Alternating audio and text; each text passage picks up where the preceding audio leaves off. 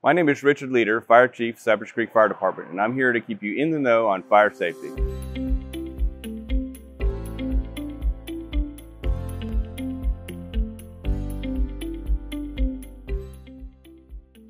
The one thing we'd like every homeowner to know about keeping their home safe is to have smoke detectors in almost every room of their house, and to make sure that they check those smoke detectors once a year for a fresh battery.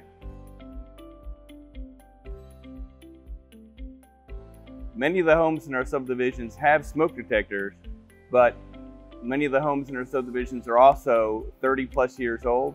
So the smoke detectors that were installed by the builders in many of these homes have exceeded their 10-year lifespan by the manufacturers. What we'd like people to do is to check their smoke detectors first to make sure they actually work, they have fresh batteries and they work, but also to remove the smoke detector from the wall, check the date on the back of the smoke detector, and if that is over 10 years old, they need to put a new smoke detector in place.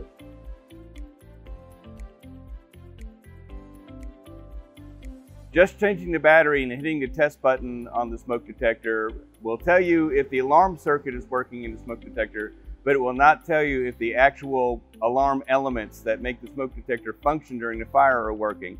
That's where we want them to take it off the wall, check the manufacturer's date on the back, and if it's over 10 years old, they need a new smoke detector.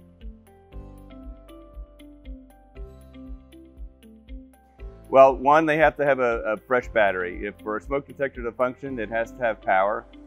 Many people will remove the batteries from their smoke detectors because they're beeping or they burned something on the stove and the smoke detector went off. It's very important that after those events, we go back, we put a fresh battery in the smoke detector, and we check that date to make sure it's less than 10 years old.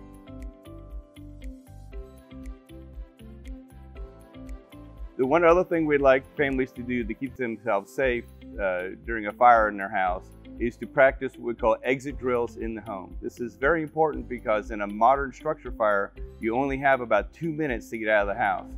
Simple thing for exit drill in the home, you have a meeting place outside, everyone knows where that meeting place is. When the smoke detectors go off, everyone should immediately exit the house with their pets and go meet at that meeting location, and do not go back in the house. Once you've exited the house, do not go back in for any reason.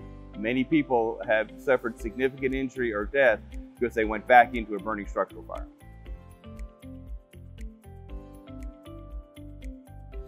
We have information about fire safety on our website at cypresscreekfire.com.